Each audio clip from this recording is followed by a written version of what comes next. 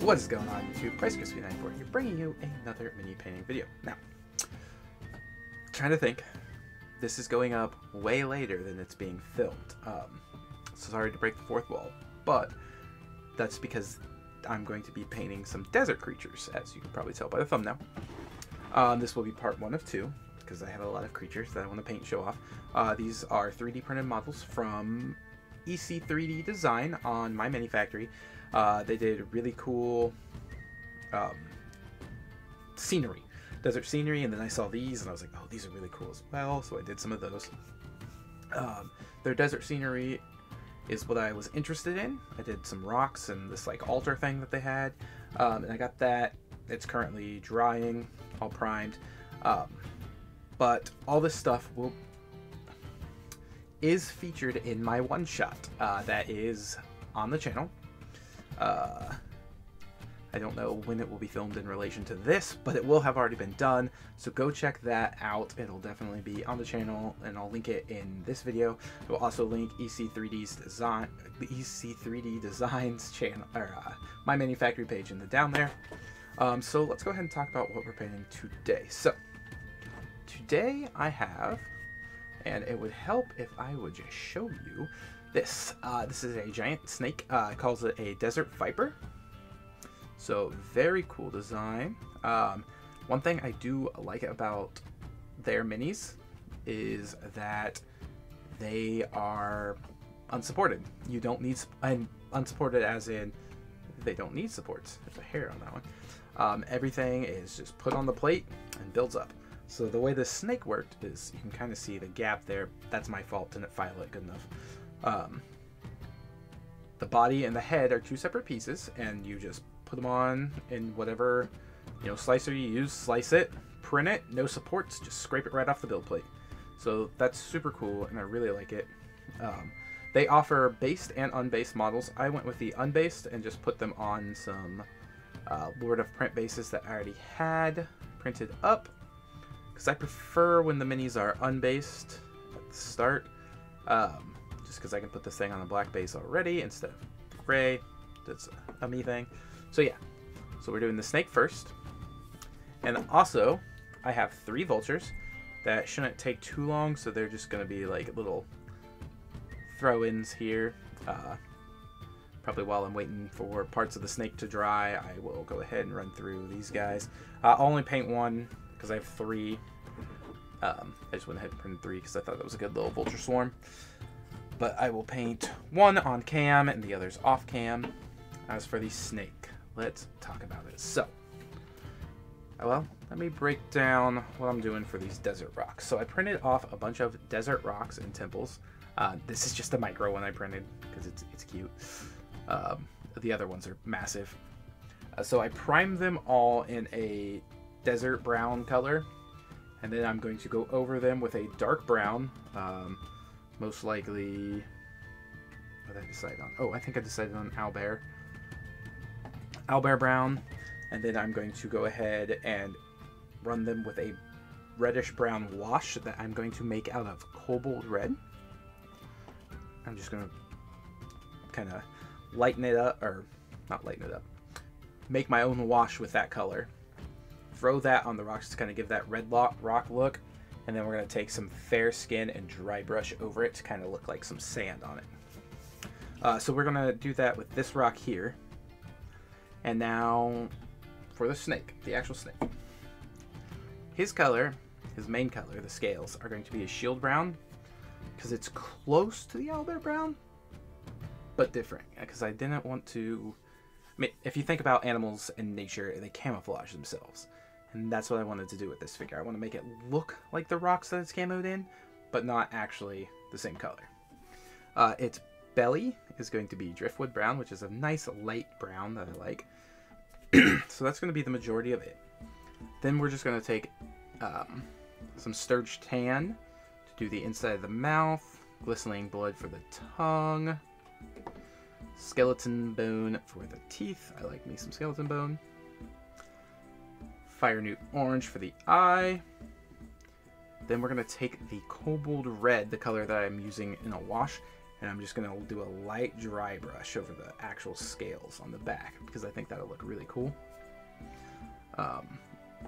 Then we'll move on to the rock, and it will look like the other rocks I'm painting, the owlbear brown, the cobalt wash, blah, blah, blah. And then finally, in case I need it on the pupils for the snake's eye, which the pupils are actually sculpted in, which is really cool. Oh, this is black. And then I probably will go over the whole thing in a brown wash, besides the rock. Or I might just go over the whole thing in the cobalt red wash, except for the belly, do that in like a flesh wash. We'll see. And now, can't forget about our birds. Now for the birds, the rock's similar. The bowl head that they're sitting on, it's a very small bowl, is going to be the skeleton bone color. This little bit of pink here for its neck, well, its head, and what do you call that? Oh my god, I can't think of it. Talons. Oh my gosh. Its feet and talons are going to be sturge tan. Not really its talons. I haven't decided on a beak color yet. I'll probably end up making one because I can't find anything. I'm basing these off the turkey vultures that we have here where I'm from. And they are mostly black, so all black, and then I'm going to use wood stain brown to do all the feathers, and then I'm going to dry brush black over that. And the chest is black, and then the body, or the head, is going to be the sturge tan as well. Whew. That is a lot to go over for this video. I do want to show off the other creatures, just so you guys can see them, because they're really cool. It's a 4-pack, so the next creature we have are a swarm of beetles, which is really cool. This is the first like swarm thing I have. So yeah, I've got 4 of these. Unfortunately, one did break, but it's kind of hard to tell. But yeah, this piece broke when I was taking it off the plate. But yeah, we're going to do those, and then we are also going to use a giant scorpion because I love scorpions. Again, this is 2 pieces, but I did a better job filing, so you can't really tell that that stinger is a separate piece. But that is enough talk. Whew. Let's get to painting.